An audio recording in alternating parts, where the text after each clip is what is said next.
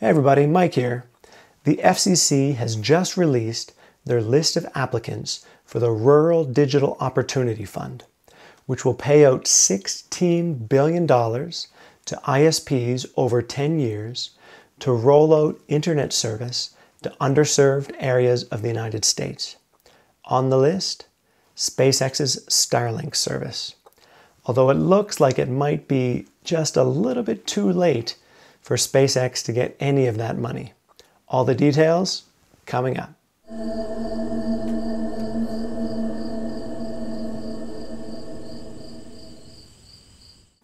There are around 500 companies vying for some of that $16 billion. If SpaceX gets even a small part, they'll be the first low Earth orbit satellite program to be funded under any of the FCC rural broadband programs. The Rural Digital Opportunity Fund and the predecessor funds from the FCC are designed to allow wired and ground-based wireless providers to expand their network into regions where they really wouldn't expand otherwise. For more information on the FCC programs, check out the links below for all the references. Now, SpaceX doesn't actually have to build anything additional that they're not already building for their Starlink service. That doesn't exclude them from the program, though. Viasat last year was awarded just over $87 million in a similar situation, no extra infrastructure to build. But that money was specifically allocated so they could offer lower prices and higher data caps in the areas identified by the FCC.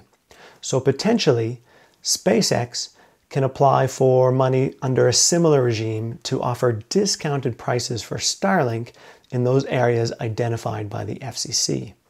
Now, we don't really have any information about Starlink pricing in general or what it might look like subsidized by the FCC. If you want to get updates on all the latest on Starlink, subscribe down below and hit the bell icon so you get notified of all my videos as soon as they go up.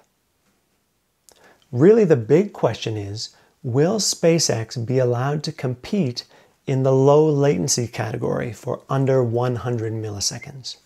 The FCC has given a blanket statement that no satellite provider will be allowed to compete in the low latency category, whether they're high Earth, medium Earth, or low Earth orbit. I've done a video already on speed test results from early Starlink beta users. Check it out if you haven't already. And those results clearly show that the latencies, it's definitely possible for them to be well under 100 milliseconds. But the FCC is skeptical that SpaceX can provide those low latencies on a commercial service to basically the scale of the rural broadband use they need. Currently, the SpaceX application is listed as incomplete, and the FCC gives a series of reasons why that might be the case. But one of the ones that I think might be relevant here is that it's specifically marked potentially as incomplete because they have claimed a category that the FCC doesn't think they qualify for. Now, this is pretty important because incomplete applications only have until September 23rd to finish their application. That's less than a month before SpaceX has to come up with some kind of proof that will convince the FCC that they qualify for the low latency category of less than 100 milliseconds. And it has to be compelling enough that the FCC will backtrack on its previous blanket statement that they weren't going to allow any satellite providers to compete in that category.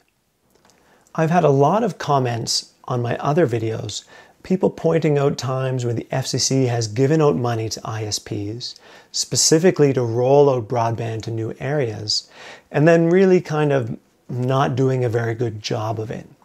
So I tend to side with the FCC if they're being skeptical on claims about what a company can do. But in this instance, it feels like they're specifically excluding the potential of Starlink and deciding today, based on exactly today's technology, how they're going to spend this money over the next 10 years. Now, this money comes from Americans. It's a fee on your phone bills.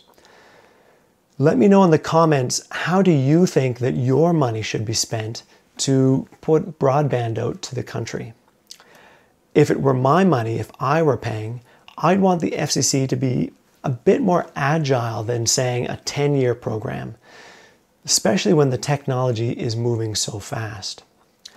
If you're getting value from these updates, hit the like button on the video. It really helps the channel to grow. I'm going to keep coming out with more updates. Thanks for watching, everyone. See you next time.